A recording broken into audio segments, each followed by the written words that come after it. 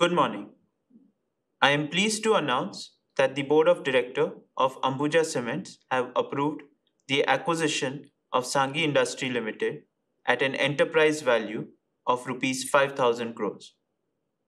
Ambuja Cement will acquire 56.74% shares of Sanghi Industries from its existing promoter group, Mr. Ravi Sanghi and family.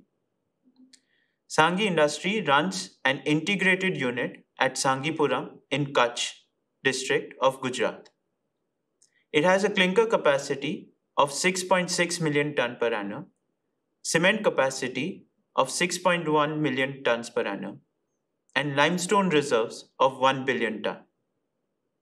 The cement capacity will be expanded further and will be taken to 15 million tons per annum in next 2 years. We will also invest in deepening and expanding the captive port capacity in order to accommodate larger vessel sizes of 8,000 DWT. Our vision is to produce lowest cost clinker in the country at Sanghipuram and then transport this clinker as well as bulk cement through coastal routes to the markets of Saurashtra, South Gujarat, Mumbai and Mumbai Metropolitan Region, Karnataka, and Kerala.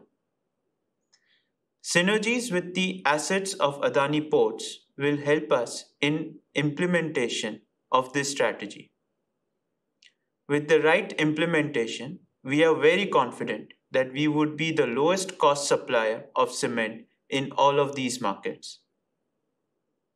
The acquisition of Sanghi Industries will help Ambuja to strengthen its market leadership and increase its cement capacity to 73.6 million ton per annum from the current capacity of 67.5 million tons per annum.